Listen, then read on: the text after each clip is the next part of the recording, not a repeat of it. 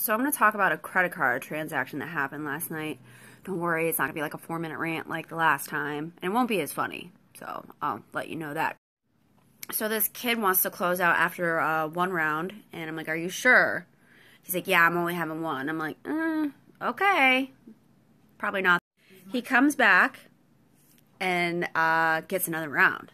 And I'm like, oh, another round, huh? He's like, yeah, you were right. But I didn't want to tell you that. And I looked at him, I'm like, okay, why? He's like, because I don't like telling a woman when she's right. I just had to explain to him that me being right wasn't about me being a woman. It's because I've been a bartender for a very long time and I know people's habits. And I know he thought he was being funny, but it was actually really annoying. Like, super annoying. If someone's right, they're right. Who cares? And I almost forgot the best part. He forgot his card at the bar last night. Karma. Love it.